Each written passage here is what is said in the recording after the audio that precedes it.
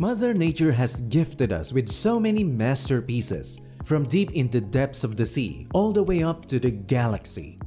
A lot of them have been existing way before us for thousands and even millions of years. Unfortunately, because of mankind's carelessness and destructive behavior, most of them are destroyed in a blink of an eye. How's it going? We're Ignite Crunch, and you're just in time for another video. Before we get started, do us a quick favor and click on that red subscribe button. Share, like, and also hit that notification bell to get alerts whenever we deliver new content like this one. In today's topic, we made a list of 7 incredible tourist attractions that are unfortunately ruined by us humans. What are they, and why were they destroyed?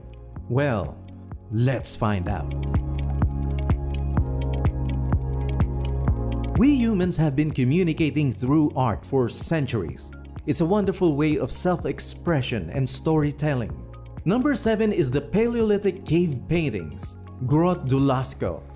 In 1940, Jacques Marcel and his 3 other French friends were searching for their missing dog and discovered an amazing cave with a gallery of over 500 engravings and 600 paintings. The artworks showed an array of humans, animals, abstract symbols, and hunting. This masterpiece was considered to be the work of more than 1,000 generations. The physical authenticity and unique character made this cave the pride and joy for Montignac in the Dordogne region of southwest France.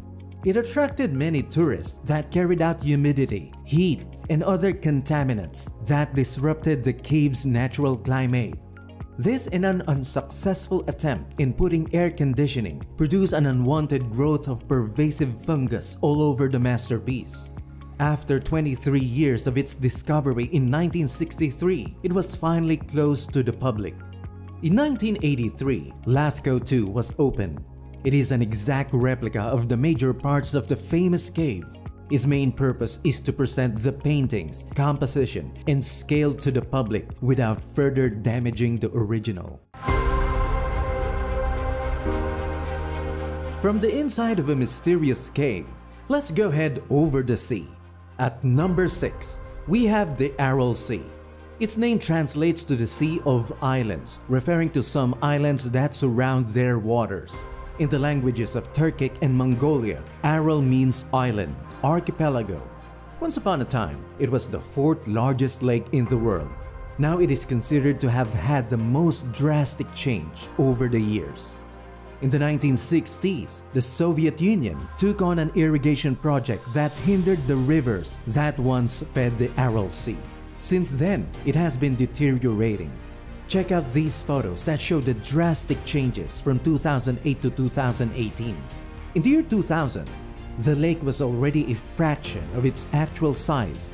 The drying up of the Aral Sea also affected the fisheries and communities that relied on them. The remaining water became increasingly salty. It also became contaminated with pesticides and fertilizer. From a beautiful land of water, it is now an eerie sight with degraded soil and a few run-down rusting ships. Kazakhstan built a dam in 2005 to save the Aral Sea, but unfortunately, it will never become as beautiful and alive as it was before. Number 5 was a very popular tourist attraction located in Oregon, USA. It's called the Duckbill Rock Formation. It was a sandstone hoodoo rock formation at Cape Kiwanda State Natural Area. Nature really did a great job creating this sandstone shaped just like a duck bill. This iconic structure was so popular that the Oregon State Parks decided to put up barricades so that it would not be accidentally toppled. In 2016, the administrators found it destroyed and reflected on how delicate it was until a video came out with some teenagers literally destroying the iconic sandstone. Just imagine how the wind transformed a lump of rock over thousands of years, creating a duckbill shape demolished within seconds by teenage vandals. Unfortunately, they were never caught. Number 4 is one of the greatest enigmas of the archaeological world by UNESCO, They are Peru's Nazca lines that are 2,000 years old. They are a series of pictures engraved on the surface of a coastal plain around 225 miles south of Lima. It is known to be the finest collection of geoglyphs. To really appreciate its outstanding beauty, it should be viewed from up above. Tragically, this masterpiece was ruined twice by people. The first time was made by Greenpeace.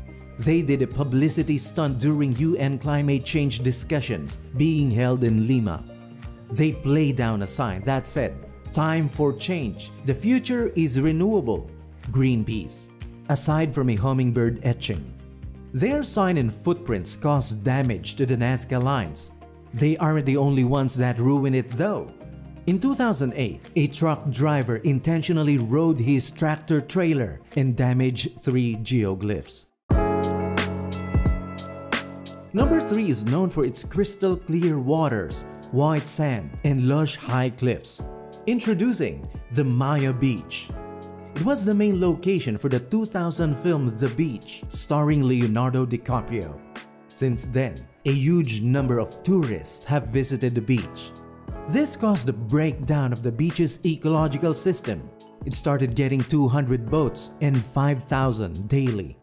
The pollution from the boats, trash, and other contaminants from humans caused tragic damage to the coral around Maya Beach. It was temporarily closed for 4 months in June 2018, but all the damage was so severe that there wasn't enough time for it to fully recover from the increased activity.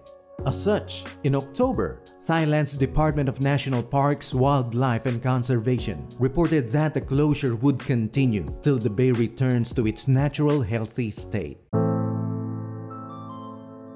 From Thailand, let's head over to Cambodia. Number 2 is the Boeung Lake. The Boeung Lake was once a stunning lake in the lakeside area in the northern part of Phnom Penh. International tourists would usually visit the area and stay in guest houses where they drink, eat, lounge, and watch the sunset. Nowadays, it looks more like a puddle. The Cambodian government in 2007 gave development rights to Sukako Incorporated, which by the year 2010 loaded over 90% of the lake with sand to give room for buildings and other developments. It not only killed tourism in the area, but also created catastrophic consequences for the 4,000 families that relied on Boeung Lake for their everyday living. Number 1 is the tree of Tenere. This was a solitary acacia tree that was once considered the most secluded tree in the world. It not only gave out oxygen, but also helped people by becoming a landmark on caravan routes through the Ténéré region of the Sahara Desert in northeast Niger. It is a true mystery how it survived on its own in the inhospitable environment.